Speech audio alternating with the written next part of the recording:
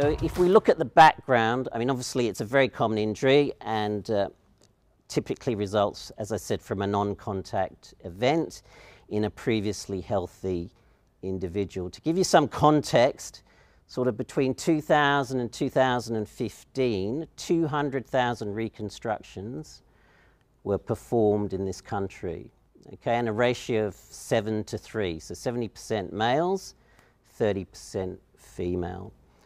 And in terms of the economic cost, so I've got figures for 2014 to 15, we're talking about a cost to the taxpayer of $142 million. So this is a significant economic burden. And yes, we're all going on about COVID-19 at the moment because we're in the middle of a pandemic, but you know, these are kind of like pandemic proportions as well. The annual growth at the moment in terms of injury rates is around 9% for males and 8% for females. And 5 to 6% of those per year in both sexes are probably largely prevented by good neuromuscular agility training. So in terms of prevention, what are we doing? So, I mean, the mainstay of prevention in terms of pivoting sports are neuromuscular training programs. Now, their role, several studies now found that neuromuscular agility and proprioceptive training programs are effective, you know, as preventative measures and can avert an ACL injury in up to 80% of cases, 50 to 80% of ACL injuries. It's probably not as high as that. I'd probably say it's more like 50, but nevertheless, it's an important preventative factor. Most neuromuscular training programs, their emphasis is to improve strength, flexibility, neuromuscular control, balance and coordination.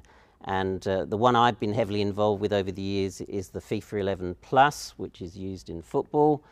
And this basically is a series of exercises. Sorry, that picture's not particularly big, but basically it's a series of exercises that are performed over a 30-minute period. First session is a bit of low-grade running and a bit of stretching, active stretching.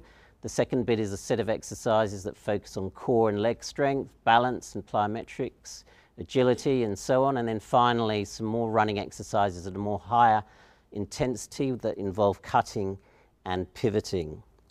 And this kind of program has been adopted by Australian rules football as well as netball. So it's something that is being utilised on a regular basis.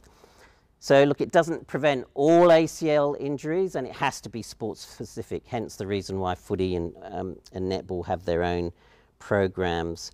I guess the key challenge is to get your coaches and your parents of these young athletes to buy in.